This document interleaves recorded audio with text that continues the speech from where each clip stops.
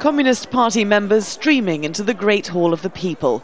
More than 2,000 of them, local officials, teachers, entrepreneurs, even migrant workers, representing the far reaches of the party across this vast country.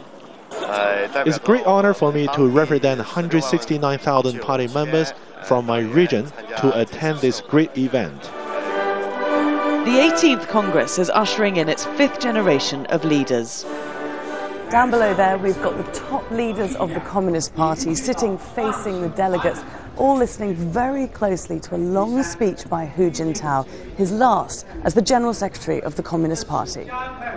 His strongest warning was the need to tackle corruption within the party.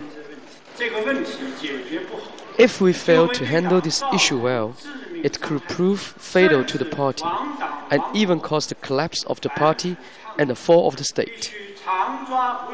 And this is the man who'll be dealing with that problem. Xi Jinping's promotion will be announced at the end of the Congress next week. But the sight of President Jiang Zemin in one of the most prominent seats suggests he still wields much of the power 10 years after leaving office.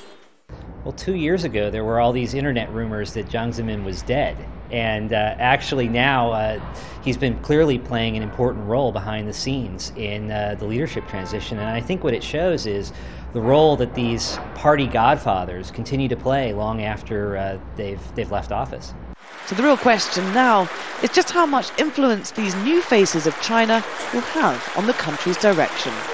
Laura Kyle, Al Jazeera, Beijing.